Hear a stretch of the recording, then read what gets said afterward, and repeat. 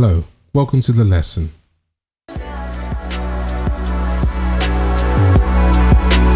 This is one of the interesting works that I've created.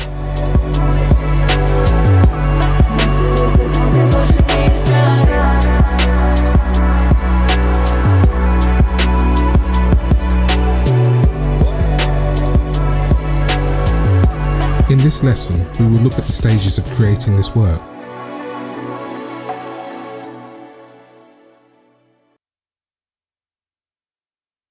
This is the technical task that I received for the project. In this lesson, we will look at creating the first shot. You do not need to repeat what's happening on the screen, just watch what's happening. Let's prepare the destruction module. It's a simple box. Node RBD material fracture. This node destroys our object. Let's spread some shards. Let's create a fraction that will destroy the objects along the path of action of the bound box. This node forms a connection like a glue for the shards.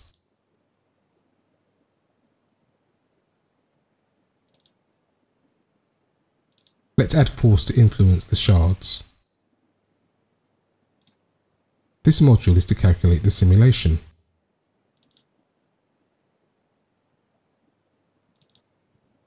Let's save our simulation.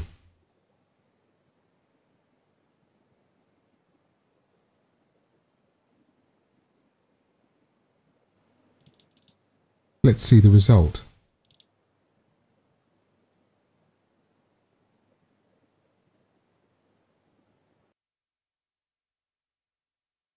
To continue, we need a little work with Nuke. Let's create a sequence for the background of the camera and CameraTracer. For the Houdini scene, a sequence of frames will be required for the camera background, and the camera itself will go through the path of the camera in the scene. Record the sequence of frames using the right node. We will use this sequence in Houdini. To get the camera path, we need the following nodes: node CameraTracer, node camera, node scene, and node right geo. Let's run the tracker.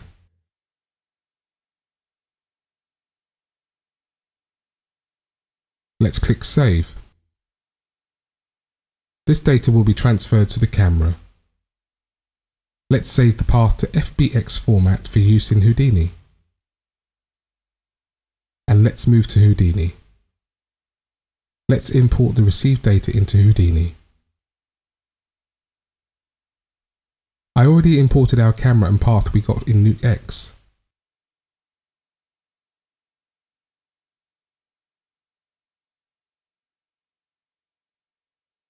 Let's download the pictures of the camera background that we also got in Nuke.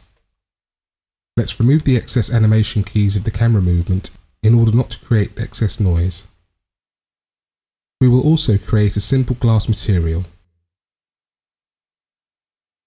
We need to create a zero object for the convenience of working with the camera.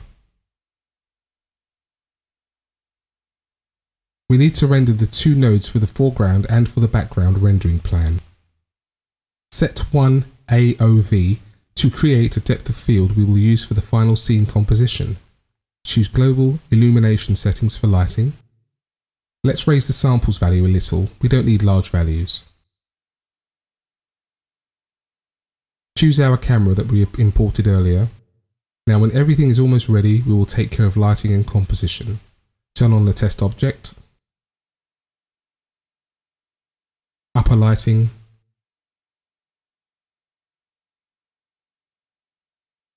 Light for the head.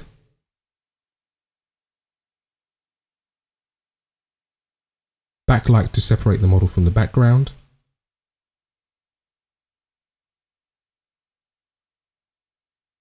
Front light,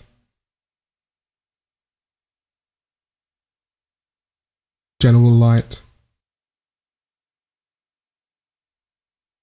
For the general light that is generated from the walls and the floor, I used an HDR map that is close to the light in the given scene.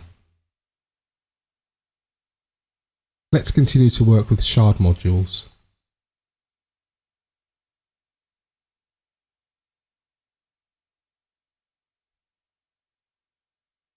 our animation.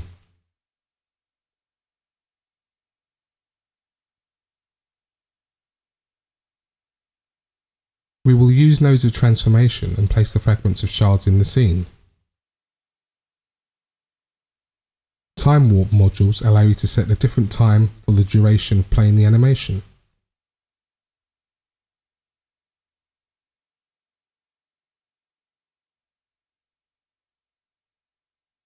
Let's place them at different distances to create a depth of scene.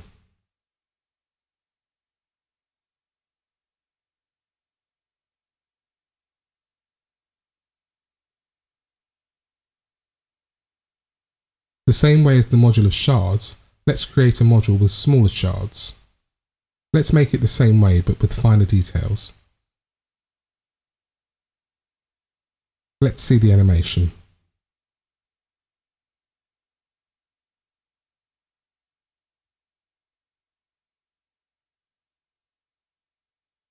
Let's place them in the scene.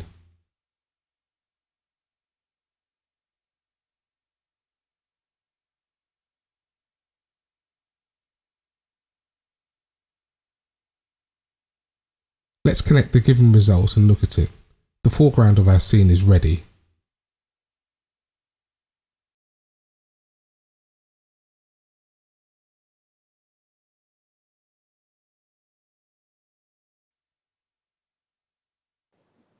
Let's get down to the shards of the background. In structure, it doesn't differ from the foreground apart from one difference. We create medium-sized shards. Let's place them.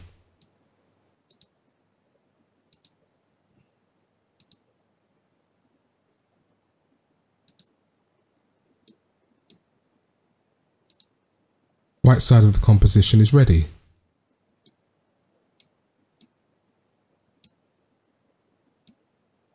Left side of the composition will be slightly different as we need to avoid repeating objects. Let's change the settings for the simulation a little bit.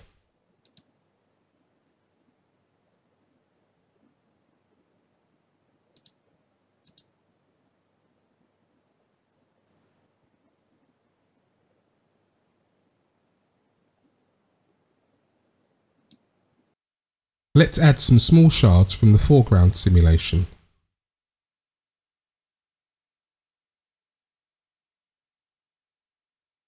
Let's look at the result.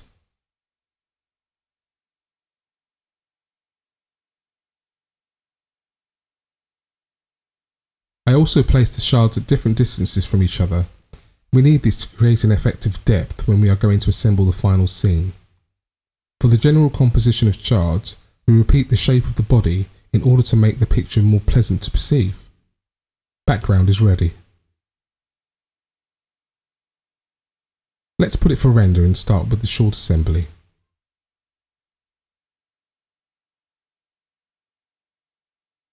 Render result. Now you can start to build the shot.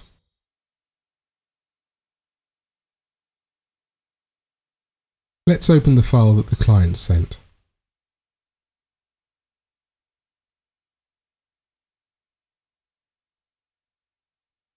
A composing specialist has already worked with it.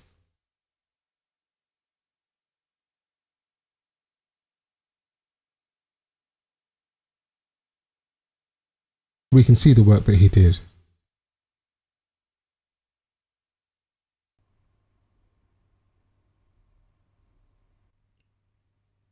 But we have to do our part of the work.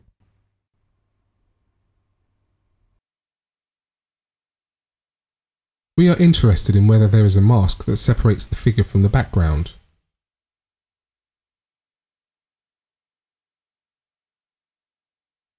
Here we find it.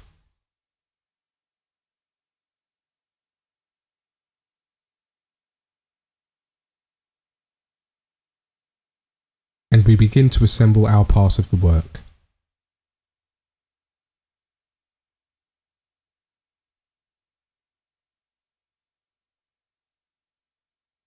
Let's load the background using this mask.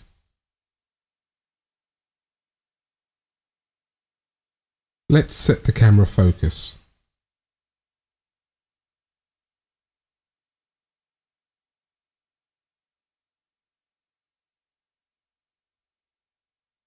Now we are making image corrections.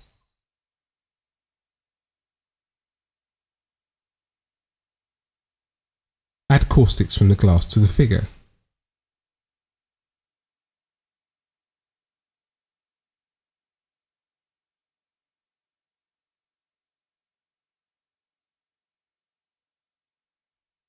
Now our picture is more interesting.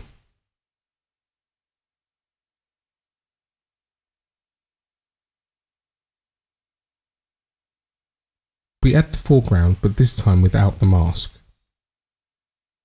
Here we are making image corrections. We save our shot and it's ready to be sent to the client.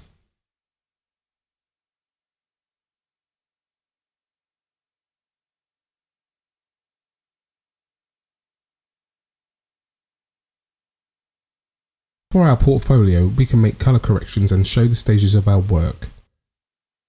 Let's put the stages of our work in a timeline. We will correct the final part by adding a few effects. You can use the optional Magic Bullet Looks module. This is a great module with lots of presets and settings.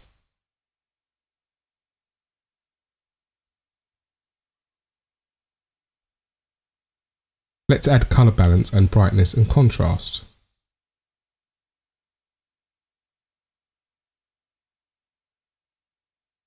Let's save the result.